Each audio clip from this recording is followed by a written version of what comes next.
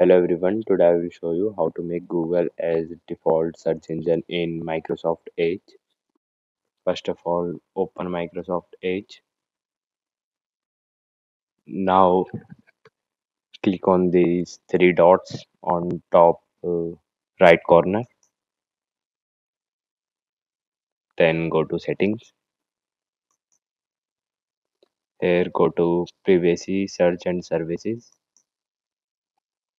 Now scroll down to last and then you will get address bar and search. Click on that. Now you will get search engine used in address bar. It's Bing. Click on it and then select Google. Now Google is your default browser. If you search anything, then it will search in Google. This is how you can change search engine in Microsoft Edge. Thank you everyone.